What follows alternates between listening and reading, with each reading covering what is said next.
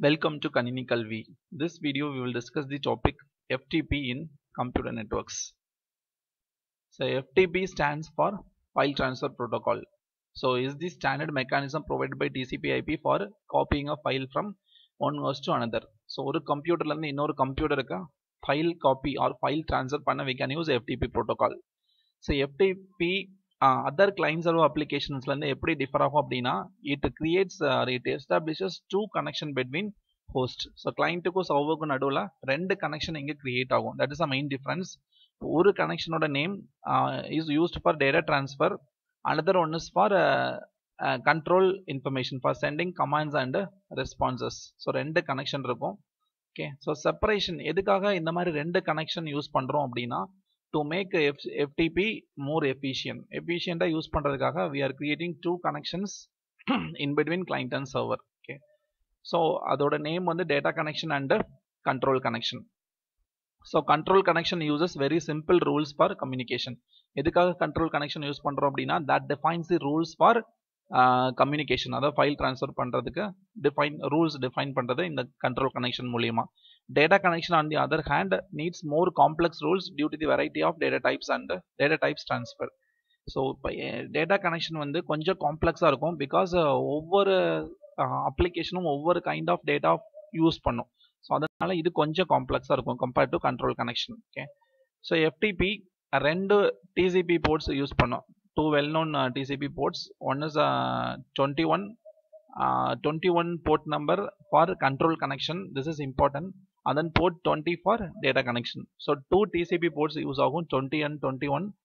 20 is for data connection. 21 is for control connection. Okay. So இப்போ இந்த diagramல பாருங்க. This is a client. This is a service server. So clientல வந்து இங்க நம்ம சொன்ன in between client and server two connection. So data transfer பண்ண file transfer பண்ண data connection. Command and response transfer பண்ண control connection. Okay. So data connection is established in between two data transfer process. அதே மாதிரி control connection is in between two control process. So clientல வந்து அது இல்லாம ஒரு extra component இருக்கும். That is user interface. Serverல இந்த ரெண்டு component தான் இருக்கும். Okay. So that is given here. Clientல 3 components, server 2 components. Okay. So control connection எப்ப ஒரு தடவை establish பண்ணிட்டீங்க அப்படின்னா entire interactive FTP செஷன் வரைக்கும் அது கனெக்டடா தான் இருக்கும். பட் டேட்டா கனெக்ஷன் வந்து ஒவ்வொரு ஃபைல் ட்ரான்ஸ்ஃபர் முடிஞ்ச உடனே அது க்ளோஸ் ஆயிரும். அகைன் நெக்ஸ்ட் ஃபைல் ட்ரான்ஸ்ஃபருக்கு நியூவா டேட்டா கனெக்ஷன் கிரியேட் பண்ணணும். ஓகே.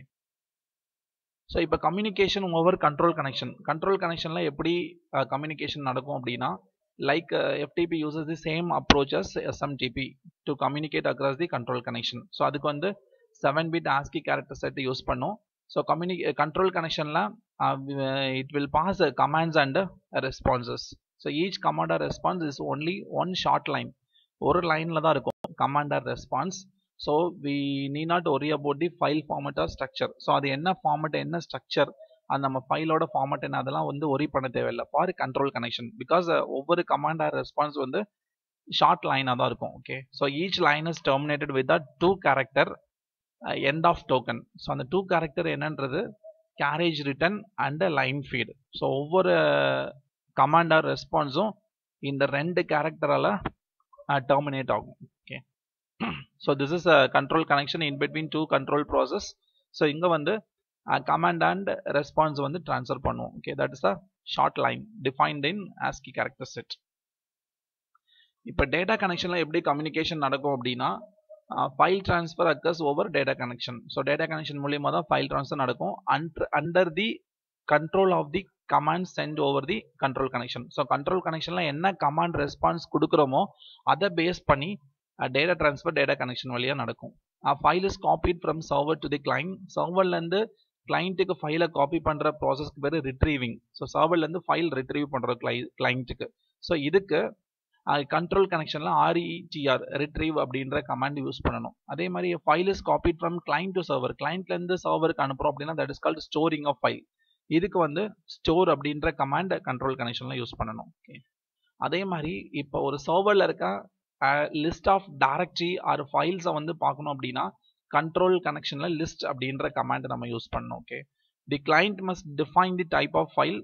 ஸோ கண்ட்ரோல் கனெக்ஷன் நம்ம சொன்னோம் ஃபைல் டைப் ஃபைல் ஸ்ட்ரக்சர் அதெல்லாம் டிஃபைன் பண்ணணும்னு தேவையில்லை பிகாஸ் கண்ட்ரோல் கமாண்ட்ஸ் வந்து வெரி ஷார்ட் லைனில் இருக்கும் but file transfer is not like that so client must define the type of file to be transferred என்ன type of file transfer பண்ண போகிறோம் audio ஃபைலா video ஃபைலா இல்லை document ஃபைலா and then structure of the data அந்த ஃபைலில் data என்ன ஸ்ட்ரக்சரில் இருக்குது and the transmission mode என்ன மோடில் ட்ரான்ஸ்ஃபர் பண்ணணும் ஸோ இதெல்லாம் டிஃபைன் பண்ணணும் okay so file type and then structure of the data in the file and then transmission mode இதெல்லாம் define பண்ணணும் ஸோ அதை define பண்ணாதான் heterogeneity problem வந்து solve ஆகும் ஓகே ஸோ இங்கே கொடுத்துருக்கோம் பாருங்க through data connection is in between two data transfer process of client and server so இதில் என்ன define பண்ணணும் அப்படின்னா file type file data structure of the content of file and then transmission mode இதெல்லாம் client வந்து define பண்ணணும்.